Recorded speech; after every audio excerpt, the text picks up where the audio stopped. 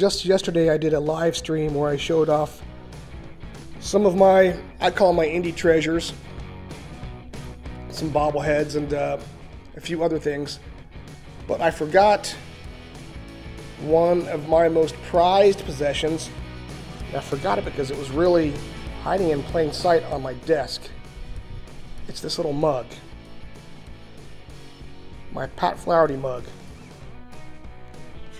Commemorative frosted glass, cool wood handle. On the back, car owner John Zink. Pat won the Indy 500 in 1956.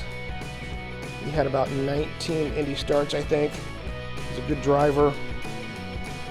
Passed away in 2002. He's a California guy, Glendale, California. So I like this little mug. But here is where the story gets interesting and why I have hung on to it for so long. So many years ago, I was having a yard sale at my house in Indianapolis. And who should walk up but Indianapolis Motor Speedway historian Donald Davidson. And he saw me drinking a beer out of this mug. And he said, "Hey, would you like to sell that?"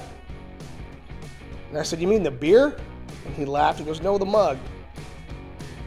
I said, "Well, I think I'm going to hang on to it." And so he said, "Okay." And he actually stayed there for a few minutes and talked about the Indy 500 with me. It was really great and a neat experience.